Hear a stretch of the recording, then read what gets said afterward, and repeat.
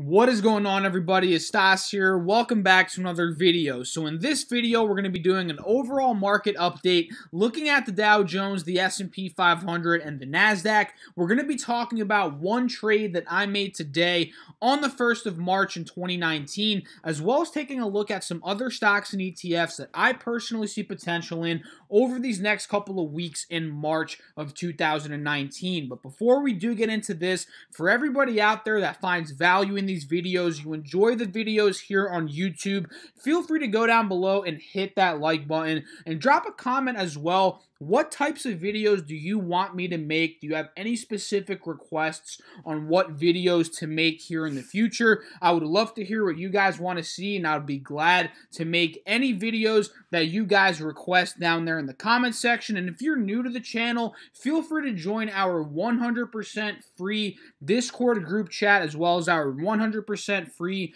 Facebook group. Both of those are linked down below in the description box. And without further ado, guys, let's talk about what ended up happening today in the overall stock market. So we can see here the SPX, the S&P 500, the 500 largest publicly traded U.S. companies ended up closing off the day today up $19.20, up around 0.7%. The Dow Jones ended up closing up around $110, up around 0.43%, and the NASDAQ did very well today, guys, compared to the two other indices, up around 0.8%, up $56.75. So overall today, guys, on this Friday, March 1st, pretty solid day out there in the overall stock market. I personally think anything above 0.5% in any specific index in the overall market is a very, very solid day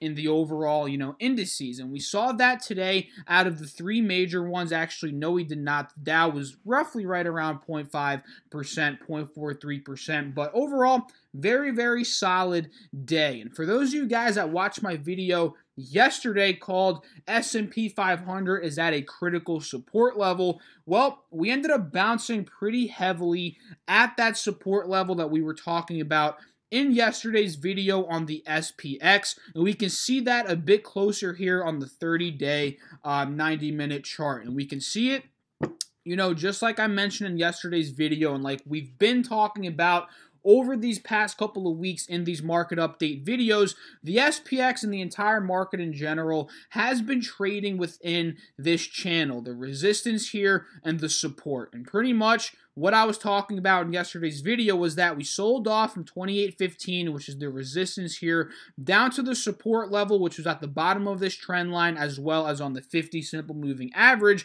And we were expecting a bounce here or a break below, which would have started a downwards trending pattern for the SPX. And of course, now that we saw what ended up happening today, we ended up having a solid green day, pushing above, confirming the bounce on this support level right here on the SPX. And now, guys, we finally broke out of that resistance actually that we were trading under yesterday, right at around $2,790. And it's looking like we're trading in between this channel now from around $2,790, $2,795, up to around $28.15, and let me explain why that is where we're trading between right now. We can see back in the beginning of November of 2018, we topped off in the SPX at about $28.15, and when we sold off from there, that made it a new resistance. And obviously, in the beginning of December, we had a terrible sell-off in the stock market, very, very brutal, from about $27.95, $27.90,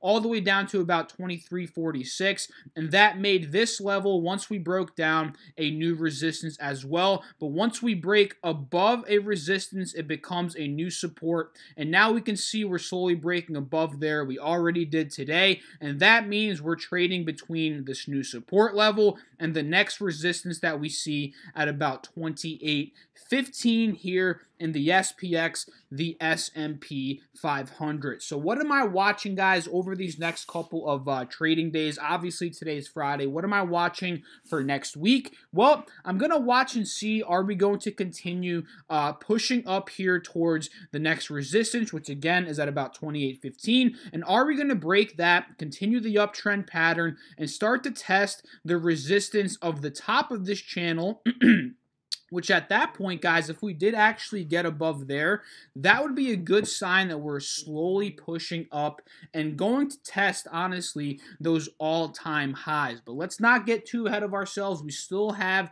a ways to go before we do test those all-time highs. And we are creeping up, guys, slowly but surely to those all-time highs now. We're about 4.6% off from where we are right now at about 2,800 back up to those all-time highs at about 2940. So next week, guys, very simple. You know, I'm going to be watching to see, are we going to break out of 2815, continue the uptrend, and slowly start to test the top of this resistance. And of course, you know, if we do end up pushing up more next week in the stock market, guys, a lot of these large cap stocks are going to open up some nice opportunity. A lot of these ETFs that we trade, these market ETFs that trade based upon the SPX and the entire market, and they benefit whenever the market goes up, they're going to be very great plays as well. TQQQ being one of them, right? So keep an eye on those, and especially the pattern and the resistance levels that I just talked about here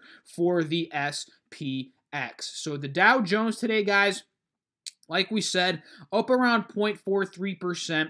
Pretty solid day, up about $110. And we've been saying that we've been trading in between this channel here from the resistance back in the end of November, which is obviously now a new support, and the resistance from back in the beginning of November. So the beginning of November resistance and the end of November resistance is where we're trading between right now in the Dow Jones. So we ended up popping up a couple of days ago, back up nearly to $26,200, ended up getting rejected by that resistance. We pulled back, held the old resistance as a new support, and now it's looking like we're slowly starting to bounce off the support of this channel. And I know this doesn't look exactly straight, but you guys get the idea, right? We are bouncing towards the bottom of this channel, towards the support level, and we're slowly starting to push back up. So very similar to the SPX, guys. I'm going to be waiting for this upcoming week to see,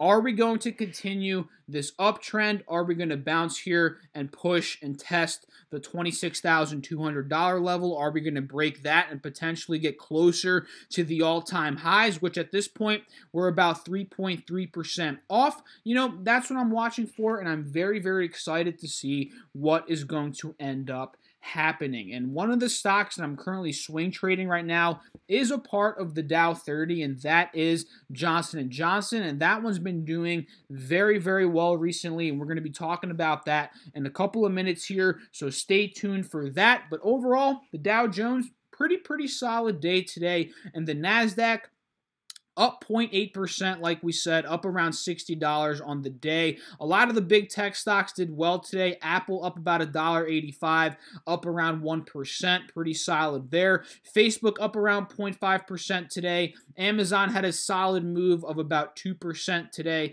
Netflix was down today, but Google up around $21, up around 2%. And Microsoft keeps on trucking, guys. Remember, I traded this one last week or the week before. I swing traded this one, ended up getting out a bit early, and since then, guys, it's just continued to push and push. Today up about 0.45%. And for all you that don't know, the NASDAQ is a tech-heavy index, and whenever we see the NASDAQ do well, you better believe the tech stocks, especially the individual big large cap tech stocks, are doing pretty well as well. So in terms of the NASDAQ here, guys, we're looking to trade between that same channel like we're trading in the Dow and the SPX, right? No difference here between the NASDAQ, the Dow, and the SPX. I mean, obviously, there are some slight differences. The Dow is already trading in between that channel from the, two old resistances, right? The SPX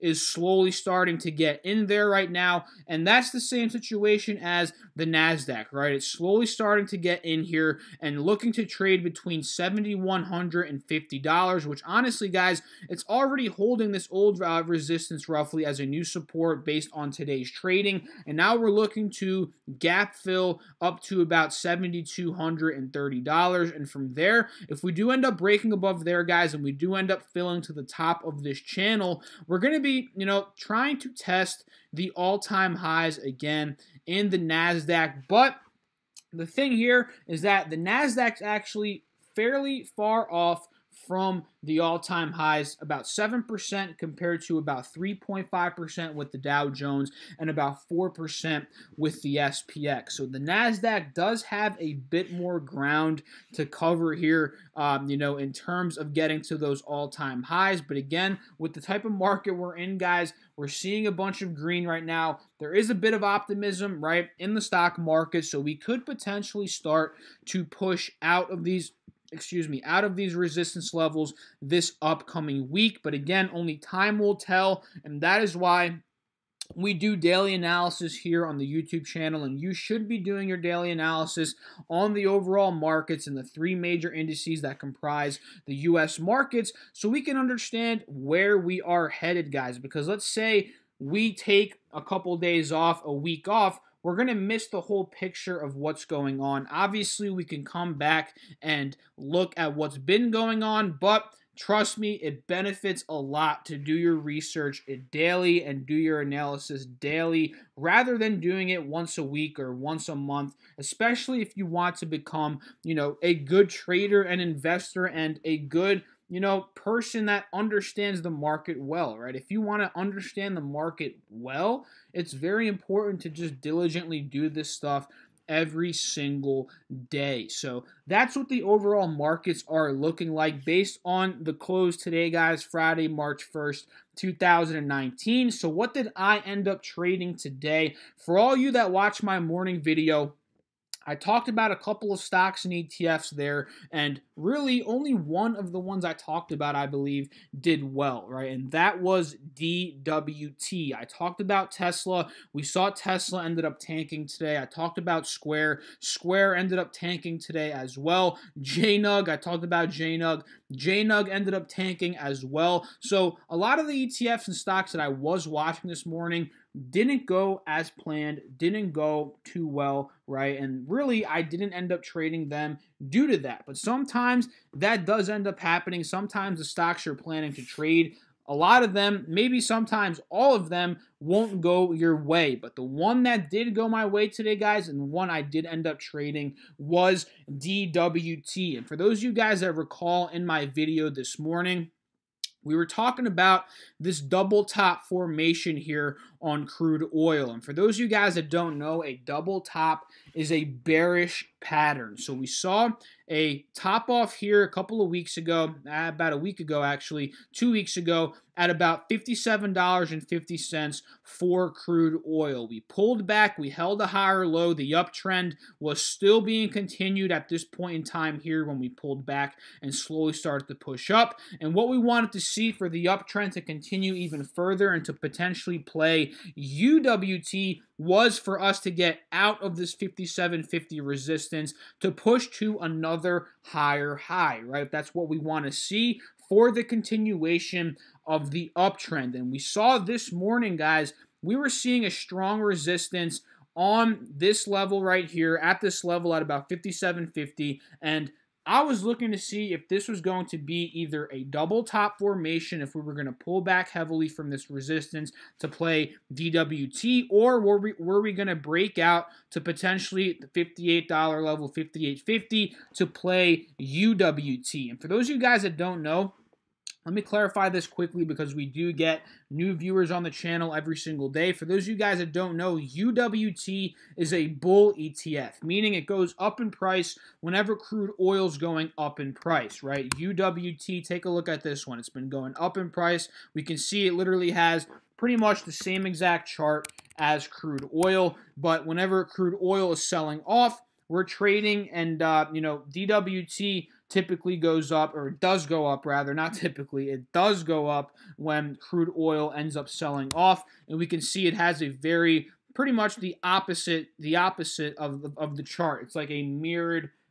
image in a sense, right? You can see DWT, crude oil, it's like you flip the chart, right? You can see that very clearly. So we saw the top off here at about 57.50, the double top formation, very bearish, and we started to sell off pretty heavily heading into 9 a.m., 10 a.m. here, and then we can see that once we start to sell off very, very heavily, DWT, if we go on this chart very quickly, go to the 1 day, 1 minute, we can see it spiked up like crazy, right? From about 790 in pre-market hours, we sold off to 767, which initially ended up opening up a nice margin of profit, and then we filled that entire gap, and once we broke this gap here, guys, that's actually when I ended up building a position to start and trade DWT, because at this point I saw crude oil was selling off very aggressively. So this was a very quick little scalp trade in UWT. I literally took about a 1.75% profit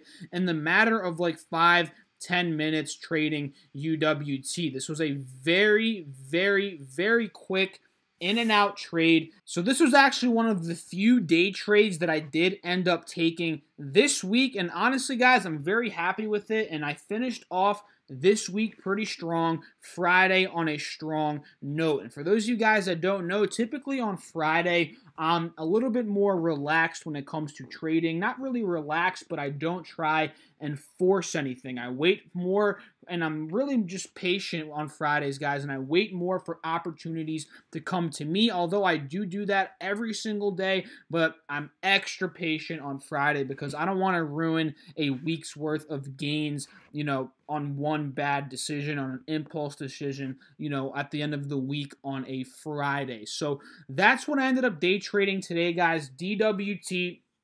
For those of you guys that don't know, I'm actually in Coca-Cola as well, ticker symbol KO. Did not end up adding more shares into this one. I'm still holding my initial position where I got in at about $45. And why am I still holding, guys? Well, I'm still holding because I want to see if we're going to break out of this 50 SMA resistance and initially or ultimately break above the $46 resistance, where I do plan on adding more money into Coca-Cola. So not much movement, guys, today at all. Up about 4 cents on the day, literally barely any movement at all in Coca-Cola. And I do feel comfortable holding this one over the weekend.